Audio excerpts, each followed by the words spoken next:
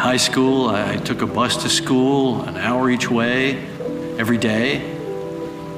And I was always absorbed in a book, which took my mind to other worlds and satisfied this insatiable sense of curiosity that I had.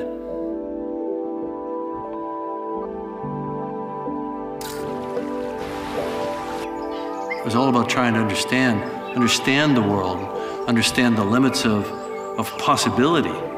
And my, love of science fiction actually seemed to be mirrored in the world around me. Nature's imagination is so boundless compared to our own meager human imagination.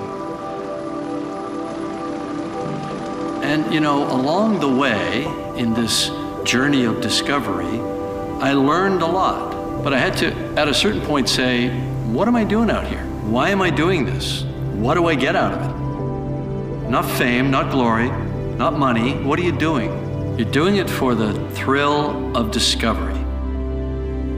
So what can we synthesize out of all this? What are the lessons learned? Well, I think number one is curiosity. It's the most powerful thing you own. Thank you.